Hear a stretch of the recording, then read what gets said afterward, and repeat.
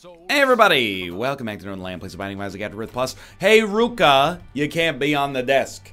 You can't be on the desk. Get down there. Okay. How are we? Calm, cool, collected. 30 wins in a row. Hit the button, Dad. Not that button, you weirdos. Okay, right off the bat, we have no idea how much HP we have, but our stats are really good. J-Fox, my favorite rapper. Oh, you've never heard of J-Fox? He's, and his album Back to the Future, published by the Frighteners, P9HC as well. So, don't freak out, okay? We know we can sustain at least one hit from a non-champion, because, you know, you never start a run on a half-heart. Golden Teleporter is also extremely useful, but, like, endeavor not to get hit early, for sure. Let's see who our boss is. Little Horn. Not a problem with this kind of DPS. Feeling good so far. Now, you might say, Ryan, NL, Eggman, depends how familiar we are, I suppose, or just, hey you, Isaac boy. Don't call me that. I will ignore you in public. Then you'll have to post one of those copy pastas. I saw Northernlion at the grocery store. Oh, like you're doing right now? Give me that HP. Then, yo, not really that good, but still. No, I see this cat. He's looking at the computer. He wants to jump on it. Yeah. Okay. Tomo, you can stay, okay, buddy? Tomo, he's just chill, dude. Enjoying the day after his 5th birthday. There were two reasons why, and this is what the bit I was going for earlier. I went, when I lifted up my cat. One is, well, there's three reasons. One is I'm weak. One is that he's a heavy boy. He's not like one of those grossly overweight pets you see that where you go, it's cute, but also very, very sad. But he's a larger boy. And the final reason is that I worked out today. Well, I mean, I go through fits and spurts of working out. Okay, hold on. Maybe don't say spurt like that. Gets the people going in all the wrong ways. I'll take one pill and leave. And by take, I mean hold one pill and leave. I used to be really into, when I was younger and unemployed, I used to be really into lifting weights. I never really got, you know, super impressively jacked or anything like that, but I was in good shape and I knew all the words: delayed onset, muscle soreness, hypertrophy, meal timing, you know, making sure you get 0.6 to 1.0 grams of protein per lean body mass kilogram. You get the idea. Luck up. We also have a tinted rock right here, or maybe close, so we'll go get it. And I just kind of fell out of it, you know. Every year and a half or so, that was not a comedic effect cough. I had to clear my throat there. Every year and a half, 2 years or so, I'm like, I'm gonna get in good shape, and then I start biking or I run, and then I get sick and lose. I mean, basically, it's not a good excuse. It's just it's what happens. I wonder. No, we'd only get to the regular secret room here, so I don't even think I'm going to go to the shop. We'll just hope for more battery charges in the future now that we can actually have keys and bombs and get to secret rooms and etceteras and etceteras. Yo, this run is great, by the way. But yeah, I haven't, you know, done a workout that involves lifting weights in, like, literally 5 years or so. Which is a sobering thought, you know, considering how often I would do it when I was younger. Oh god. Dude, this room sucks. Let me out. Use your brain. Oh my god, we made it. I can't believe we got to deal with the devil out of this. Things are coming too fast and too furious for me to make a bit here. Please, I beg you. Yes, but not contract from below. Not contract from below. Missing page 2 is what I mean. Anyway, so I have all this inertial knowledge in my head from when I was stronger and in better shape, and I tried to apply it, and dude, it sucked really bad. Like, I was, doing some lifts, and I'm starting slow because I am aware of the fact that I'm older and in much worse shape than, when I was actively doing it when I was substantially younger. But you know, then I was like, okay, so the routine I'm on here, it calls for doing some dumbbell squats. So I picked up some, you know, relatively not impressive dumbbells. Busted out 10 squats, and I thought to myself, man, like, that was harder than I remember it being, for sure. Especially with a weight that's this light. And I waited, you know, 45 seconds to a minute. I busted out another 10, and when I got up, I went, man, I'm really lightheaded and incredibly nauseous. Then I put the weights back on the rack, went to the locker room, got in a stall, and just spit into the toilet for like 5 or 6 minutes, and then left. And I was like, I think that's a good sign that my workout is probably done for today. Maybe, it's not even like a, man, I'm a big time, like, workout dude. Like, I push you ever see Pump and Iron, dude? I push myself till I throw up. I was like, this is bad. I should not be. Next time, we'll go a little lighter on the weights for the squats. Because that was, and I mean, I'm looking forward to the delayed onset muscle soreness, no question about it. But, like, it's a sobering reminder, you know, the human body is a terrible thing, but it's also an amazing thing. You know, if you keep it up for 3 months, start to see some serious results. Otherwise, you know, you're on your hands and knees in the... It's like a... I'm not trying to think of an artist who would be a great analog for, you know... Hands and knees in the locker room. Yeah, that was supposed to be System of a Down, but... The toxicity... Hold on. We need to use Golden Teleporter effectively. So, second secret room, please. Alright, we'll at least take ourselves to the second secret room. And was there a battery charge in here? There was. So this will be boss trap room, which we'll then do. Use it, but then make sure you grab this so you have the, you get the charge for it here. Although now that I think about it, we're not going to get a full charge anyway. Is it worth a bomb to look for a battery charge so that you can get to an error room? I think so. I mean, we're trying to get another item out of this floor. I think it's well worth giving it a shot. It's more expensive than I'd like to spend, but it also, you know, it is what it is. Could be worth nothing, could be half decent, for sure. Anyway, it's just a reminder, you know, it's a long way back. Keep those New Year's routines pumping. I mean, when I was in some of the best shape of my life, it was when I was in college. And it's really, I'm not saying, oh, like, the human body's a husk that, you know, keeps me from dancing with the one I love. That's, it's called the Arcade Fire. It's called Pitchfork Media. Look it up, sweetheart. But, you know, I was in some of the best shape of my life in college. I was working out like 4 days a week and also imbibing way too many adult beverages at least 3 times a week. How did I feel?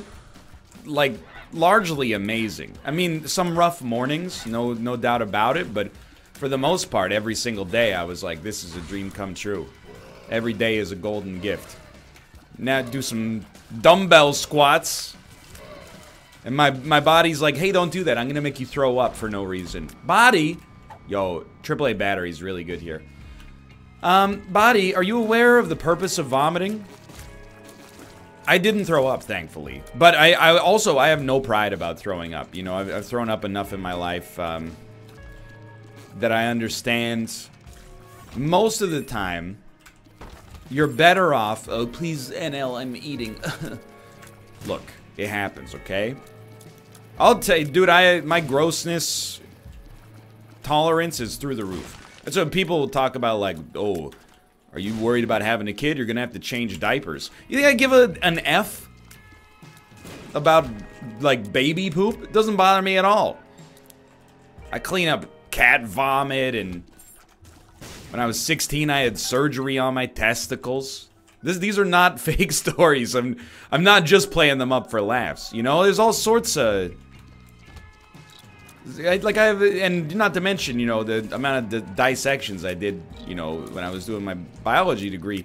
Like, the grossness is no big deal. Now, if you want to, you know, scare me, oh, you're having a kid? We're not having a kid, by the way. Not for a few years, anyway. But what you should be saying is, oh, you're having a kid? Aren't you worried about getting 6 hours of sleep a night? And I'll be like, ah! Please, I'm trying to relax. Don't tell me those horror stories.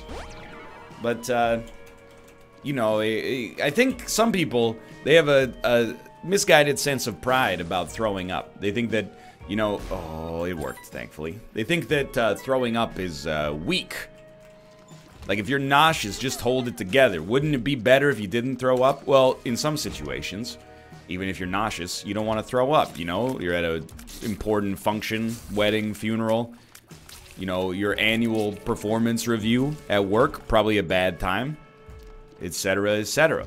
But, you know, if you're at the privacy of your own home, you got access to a bathroom, I'm not saying you should force yourself to throw up when you feel nauseous. But if you really feel, you know, it becomes harder to swallow, and then the temperature in the room goes up by 10 degrees instantly, and you're like, oh, I might throw up. Sometimes it's just better to let it fly, man. I got no pride about that. I'd rather let it fly and feel better immediately than hold it in. I mean, throwing up is, like, extremely bad for you. So holding it in is like, better physically. But, like, from a psychological sense, substantially more frustrating. Anyway, this episode's taken a weird turn. I didn't want to stay, you know, when I woke up early today and I went down to the gymnasium, I didn't say to myself, boy, I really hope I have an anecdote about nausea later today. That's the way life, it comes at you fast sometimes. So I gotta do like 2 things here once I finish this room. First one, it's January. I gotta take off this sweater. It's only 29 in here, but it's 29 and rising. And I already showered today. I would prefer not to have to do it again. And then I'm gonna open the door and turn off the heat. Yo, bad news, boys. The heat's already off. Get a little ventilation going. Okay, here we are. Back in the saddle again, Tomo. Sorry to wake you, my son. It was very, temporarily very hot there. Okay, so we don't want to teleport yet. In case you're wondering about my 2 cents on this run, it's very, very, very good. But we're so far behind schedule, largely because of trying to make Golden Teleporter work. That's usually the cost you pay, but anyway. I'm not letting it dissuade me. I know, you know, the first workout's the hardest. Again, I'm dealing with old science here, for sure. Like, when I was, you know, first starting to get into working out over a decade ago. Well over a decade ago, now that I think about it. But, you know, there were people that were like, you should be doing large compound lifts at all times. And then here's how you do pre- and post-workout nutrition. And then there was like, you know, 60-year-old dudes who are like, I just lift rocks and drink a lot of milk. That's my weight loss, or that's my how to get jacked solution. It worked for Charles Atlas back in the 1950s. Why wouldn't it work for me now? So I feel like I'm dealing with outdated knowledge, but simultaneously I'm like, you know, I know what's up. Sort of. Yeah, I've been down this road before. And it does feel good. You know, don't you remember what Reese Witherspoon said in Legally Blonde? Open and shut case, Your Honor. Exercise releases endorphins. Endorphins make you happy. Happy people don't kill their husbands. If Reese Witherspoon as Elle Woods said that, it must be true. No person who's ever exercised has ever committed murder. Speaking of which, have you guys watched the Netflix original series Murder Mountain? I thought about a couple of times how to approach the way I'm going to talk about this show. You know I love true crime stuff. How does Murder Mountain rank on the true crime scale? I actually don't think it's that good as a piece of media. That's not to say there's not merit in it, and it is an interesting story. But compared to other true crime stuff on Netflix, I think it's a cut below the rest, and that's okay. I mean, I like it, but not that much. But it's about, you know, these hills in Northern California where illegal cannabis grow operations have taken place for, like, decades. And now that legalization has happened, you know, how is that changing the, at least on a state level, how is that changing, you know, the demographics of the region and the personalities of the people that live there and so on and so forth. Dude, we got incredible value here. This is Golden Teleporter in a nutshell, and I'm not even going to do the nutshell joke because I respect it. And it's all also used, there's like a murder case involved in the story that's kind of interwoven as not an allegorical tale, but like a slice of life for, you know, how things work in the area. But anyway, there's you guys see the Black Mirror episode from the season before Bandersnatch, where the lady just can't stop killing no matter how hard she's trying her darndest, but she just can't stop killing, at the risk of spoiling a little bit of Murder Mountain. And I want to point out, these are real people. I don't mean to insult them, but there's like 4 episodes of this 6-episode show where I just was like watching and horrified, but also simultaneously thinking to myself, what if you guys just stop shooting each other over nothing? There's like, I know I don't exist in this world, but it was still baffling to me. I'm not trying to make light of their circumstances, but there was like, okay, so like a murder happened. Fair. I mean, not something you want to see, but it does happen. Magic Mush, extremely great.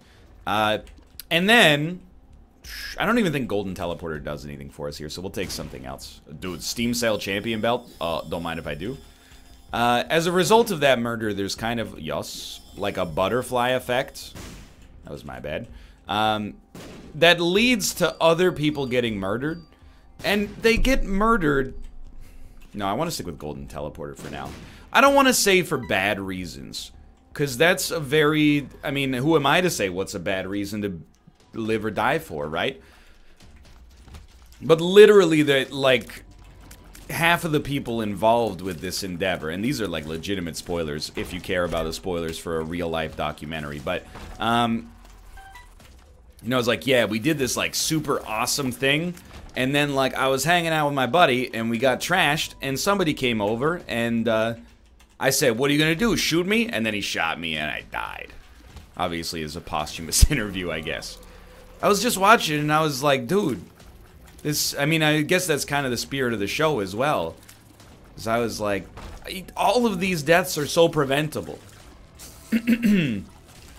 Literally is like, you know, you called a guy a name, and the guy was like, oh, I'm a name, huh? I'm a name? Bang, you're dead. There's like 19 different points at which that interaction should never have gotten to the point where murder was even on the table. I don't want Void. I love it under certain situations, but maybe not right now. And I recognize this is an insular bit, but you know, like when I watch, I'm trying to think of a real-life documentary. You know, when I watch, like, it's not a non-fiction piece, but when I watch Breaking Bad, you know, people die in the show. For the most part, the deaths make thematic sense. Real life isn't always like that, I suppose. Like, if some of the stuff that happened in Murder Mountain happened on Breaking Bad, you would be like, why did he do that? Oh, so Jesse called this guy a slur and he just shot him and killed him. Like, you probably wouldn't believe it. Honestly, I don't think we do this either. I'm turning over a new leaf. Like, they're fighting over business rights and stuff like that, and you're like, yeah, get him, Dad. But literally, there's just some situations where they're just like, yeah, we were just hanging out, and then, oh, another dose of murder. What are you gonna do? Anyway, oh, that was dumb of me. I'm being kind of like deliberately ignorant. It's a bad look right now, but simultaneously, if you watch everybody else is talking about like, wow, what an interesting show, how cool, like I didn't know that there was this perspective on blah blah blah blah blah. I'm watching the show going like, maybe you guys should just stop shooting each other. I know it's not that easy, and you know, but I mean, isn't it? Yo, there is another battery charge. We're so lucky.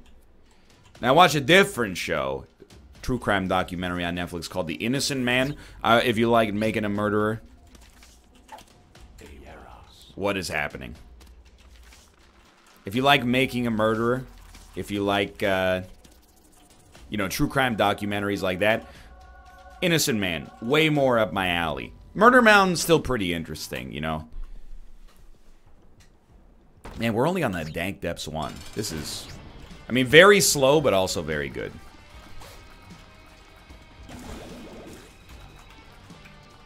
Anyway. I don't necessarily feel 100% comfortable with the way I came across and besmirching the name of the people who live on quote-unquote Murder Mountain, but simultaneously, I mean, maybe I don't know. Maybe it's that I don't know if it's a, like, self-confidence or a lack of self-confidence sort of thing. Because Rob and I have talked about this in the past, and now I'm going to break my own principles to take Guppy's collar, because I think, you know, I'd love to become Guppy, if possible, even at the risk of losing a little bit of HP to make it so. You know, somebody, like, insults you in public, Rob's like, you gotta fight him. They're, like, you know, affecting your honor. And I'm like, if someone insults me in public, I'm just gonna leave, man. And I get that it's two different ways to deal with the same problem. But, like, I have no interest in getting involved in a fist fight with anybody that is wanting to fight me, probably. Not just because I think I'll lose. And that's not... What, you think he's gonna beat you up? Yeah, I mean, like, I think that's a pretty realistic sort of, like, way to think about it. But secondarily, I also just, like, don't want to, you know, ruin my life. Even if I were to beat him up, I don't want to get, you know, like, an assault charge just because he, you know, I was walking down the street and he was like, hey, Baldy, you bald idiot. It's a young man's folly, you know, to... See, there's, I think, two different kinds of ways you can live in the modern world. You could be ignorant to the fact that, you know, we're dealing, you know, inside of us, we have these genes that evolved, you know, on the, you know, the planes, where we see every situation as, like, you know, a test of the social hierarchy. Or are people going to lose face? Is this going to affect my ability to pass on my genes in the future or even just survive? And then there's me, and I'm just like, dude, I'm just riding it out till we get those robot bodies. So please don't touch the merchandise. That's where I'm at, basically. I think we already checked there for the secret room. I'm not saying there's not a good reason to get into a fight. I think that's not fair. I'll tell you, I don't know, okay? I think there's like two good reasons to get into a fight. One is self-defense. And then the other one, and I don't really know where I fall on this issue. Are there cognitive studies in this? What do you do? Like, this is a very common trope in media. What do? You know, you got a 10-year-old son, and he's being bullied. This is a real question. I want to know your real opinion on it. Don't shy away from it. Do you teach your son how to throw a punch, and then have him kick the Christ out of the bully once and probably never be bullied again? Or do you teach him to, you know, go the high road and just ignore the bully? Because, like, here's the thing. As an adult, it's easy, right? The only time, you know, if you get bullied by someone, it's got to be, like... I'm not saying it doesn't happen, because there's obviously, like, cyberbullying and stuff like that, but it's got to happen, like, in the workforce. Hold on, I got to hit the snooze button on this. Otherwise, if someone's bullying you, you just be like... I mean, you obviously walk away. You just go, yeah, cool. Okay, oh, whatever, Tom. Never gonna see you again because I'm in control of that stuff. As a kid, it's different. You know, if you have a bully, they might be your bully in school for like the next 10 years. Good walking there. Great idea. I'm not saying that something's got to be done, but I do think a different approach is perhaps warranted. So I don't know where I fall on that issue, but that might be the second of the 2 issues where I could consider, you know, a fight being the most appropriate option, because, yo, bad for our rate of fire, but still. That's not to say that I endorse violence. You know, I would love to take the high road and say that, you know, you shouldn't, you know, ever lay hands on somebody else. I'm also not one of those people, and I know people like this, and they scare the crap out of me, that are like, man, that's a perfect world scenario. You think we've evolved, but in this world, it's still kill or be killed. And I'm like, you stay away from me, you freaking weirdo. Go back on the Doomsday Prepper show. It's the same, I feel like it's the exact same kind of people that are like, yeah, man, I just can't wait till the nuclear bombs go off and my neighbors come over begging me for a cup of rice, and then I shoot them and harvest their organs. Like, it's the same kind of people, and they somehow trick themselves into thinking that their approach is, like, enlightened and noble. But, you know, if someone's physically harassing you, maybe? And that's not, like, a maybe, like, I don't want to say it. That's a maybe, like, I literally don't know. I was never really, like, systemically bullied. I had a couple of kids who were, I mean, we're very young, you know, 7, 8, 9, 10 years old, who were mean to me, for sure. Like, I think I've told a story before.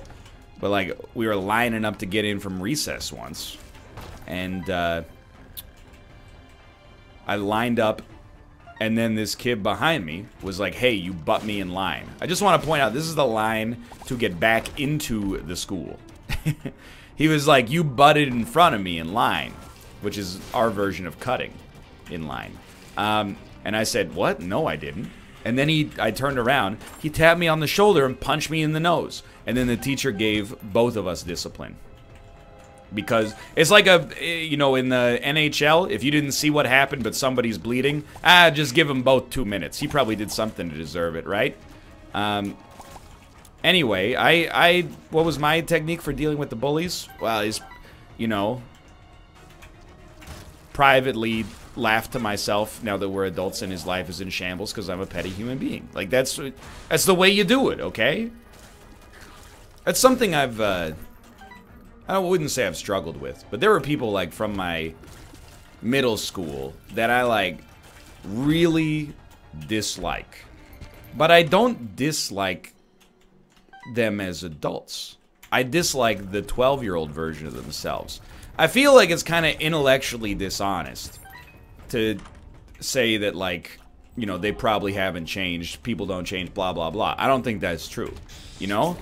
And I have to reconcile this because I feel like there's, you know, especially in college, there were probably people that I met that didn't like me very much. You know, I wasn't going around bullying people, but I might have been. You know, it's a classic kind of like, you know, smart guy or guy who thinks he's smart archetype where, you know, you just like at all times you think you're the cleverest person in the room. We've always got a funny comment, you know, never take anything seriously. You might think that that describes me now, and it does, but I'm like way less abrasive about it, way more understanding. Anyway, so, you know, I think about it sometimes, and I'm like, man, there's probably people that I met in college that were like, that guy's a real piece of garbage. And, I mean, I wasn't a piece of garbage at the time. Dude, we definitely want the knife. But, I've changed a lot since then to begin with.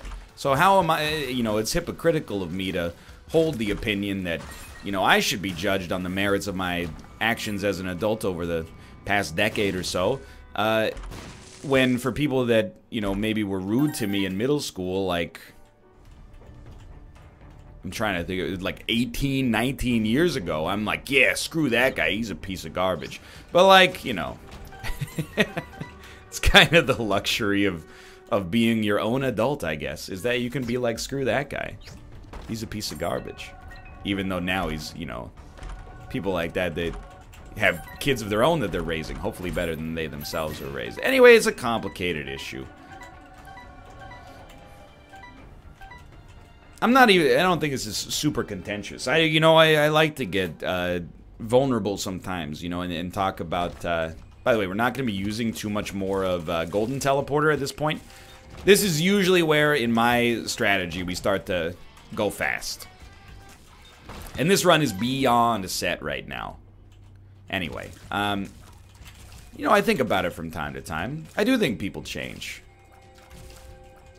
I definitely do not believe that people can never change. I think that's a needlessly cynical worldview.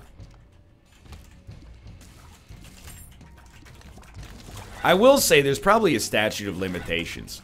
If somebody is like a piece of trash to you, like they treat you like garbage, and they're in like their 40s, you're you know, maybe when they're 70, they'll apologize to you, but I think for the most part, like, the die is cast. But certainly if somebody's like, you know, 11, and they're like, you're fat, you know? If you're still holding that grudge, you know, in your 30s, it's probably, you know, I'm not saying you should go seek them out, you know, and try to make it right. All I'll say is, you know, it's probably worth letting go of. Or holding on to it as, you know, motivation. That's another, you know, viable option, I suppose. If you can use it as motivation to, you know, I don't know, become like a Mr. Olympia candidate or something like that, but like maybe don't do the pharmaceutical stuff, but then, oh, you believe that? Okay, NL, I didn't realize you're a doctor. Okay, look, I don't know, okay? I'm not Victor Conti. I'm not well-versed in that sort of stuff. Believe it or not, there is a loss lurking inside of this guaranteed win. And it involves hubris. It involves a overly aggressive... Oh, we already found the second secret room. An overly aggressive approach to deals with the devil. So only take stuff... Okay, well, this helps out a great deal. Only take stuff that's absolutely meaningful. We also got the ability to fly out of that. We're cruising, boys. No problems. And forget about Guppy. With Mom's Knife, we don't need it. Could use a new spacebar item, but oh well. Anyway, you know, it's just one of those things, you know, you don't have to forgive your bullies, you know. I think that it's completely... Here, I'll legitimately, in like middle school, there's a kid I really, really disliked. Just kind of like an overall D-hole, you know? And I added him on Facebook, like a decade later, because it was in that phase where you're like, I went to math class with them once. Add him on Facebook. I need to have a catalog of everybody I've ever met in my life on here. And I've totally forgot about it. And then like a year ago, he poked me. You know, that antiquated Facebook feature. And I just went, you know what? I don't even want to know what's going on here. So I just deleted him. Removed him as a friend. Because we haven't spoken to each other since like the year 2001. You know, and out of nowhere he's going to poke me. I don't know how... misclick, or... I'm not assuming that he was like, yeah, I'm going to get him, I'm going to poke him. But maybe he was like, hey, you know, wonder what this guy's up to. Let's give him a poke. And I was like, you know what? Yeah, he didn't... I'm not going to respond to that. You know, I read a great article, and I feel like I'm ahead of the curve, because it's the first time I've ever read this article, by the way. It said, basically, there's this phenomenon called inbox zero, which is like, I have no unread emails. I'm on top of everything. And this article from, you know, a writer... and also, I think like a tech investor was like, forget about inbox zero, accept inbox infinity. Just because somebody sends you an email, that doesn't mean you have to respond. You're going to be burned out for the rest of your life if, you know, anytime anybody emails you on planet Earth, regardless of who they are, you give them 5 minutes of your time, you know? A lot of emails are kind of like telemarketing calls, I think. And that's not to say they're disliked or unwarranted, but like by necessity, I've embraced inbox infinity for a long time. People act like I'm selfish for it. Like, hey, you know, I sent you an email, you know, I wanted you to check out my app that's totally not a pyramid scheme and you didn't respond. What the frick? Well, you know, without being rude, you know, there's a different story if you solicit the email. If you email somebody, they respond and then you ghost them, that's different. But if you just respond to every email you get, and I know like when I was younger I would have been like, it's not that hard. It is that hard. once you start getting, you know, dozens of emails a day minimum, and I'm being deliberately kind of low on that number. Dude, the battery charges are out of control. Anyway, all I'm saying is this all ties into the theme of, you know, as an adult, part of the good stuff about being an adult is you get to decide who's worth your time, and you can do so dispassionately as well. Like when I got poked by that guy, I wasn't like, this is revenge for asking me if I was wearing lipstick that day my lips were chapped. They were just chapped, man. I wasn't wearing lipstick. Literally, I was just like, nah, it's not worth it. You haven't earned it, and that's fine. You know, I don't wish for you to have a life of sorrow, but simultaneously, like, you know, we haven't built up that equity that allows me to feel good about replying to you. And you can do that as an adult, and that's cool. Anyway, thanks for watching. I hope you've enjoyed the episode. 31 wins in a row. If you did, click the like button. It helps a great deal. Of course, subscribe if you want to see more in the future. For now, thanks for watching, though, and I'll see you next time. See ya!